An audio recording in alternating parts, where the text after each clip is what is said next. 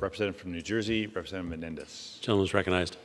Thank you, Ranking Member Larson. Thank you, Chairman Graves, for your leadership on this bill. Mr. Speaker, I rise today to discuss the Securing Growth and Robust Leadership in American Aviation Act and the positive impact it will have on air transportation for both consumers and workers in the aviation industry.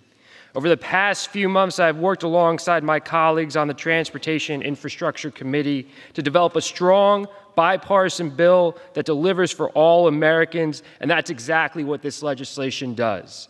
Under this bill, airlines will be required to develop policies to reimburse consumers for hotel and meal costs when a flight is canceled or significantly delayed. Passengers living with disabilities will be treated with the dignity they deserve thanks to the Department of Transportation's creation of a roadmap to better accommodate wheelchairs on board planes and to reduce damage to mobility aids. Future airline pilots, technical workers, and airline manufacturing workers will come from communities that have been historically underrepresented in the aviation industry, with $9 million in funding for recruitment and retention efforts for these good-paying, highly skilled jobs. And families will have an easier flying experience with airlines being required to allow parents to sit next to their young children.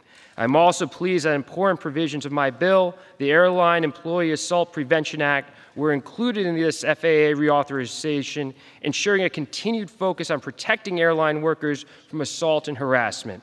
This legislation reflects the voices of our residents who have long been burdened with flight delays, with unjust treatment of passengers with disabilities, and with conditions that have made flying more challenging for families. I proudly support this bill and look forward to voting for it on the floor, and I urge all my colleagues to join me in doing so. Thank you, and I yield back.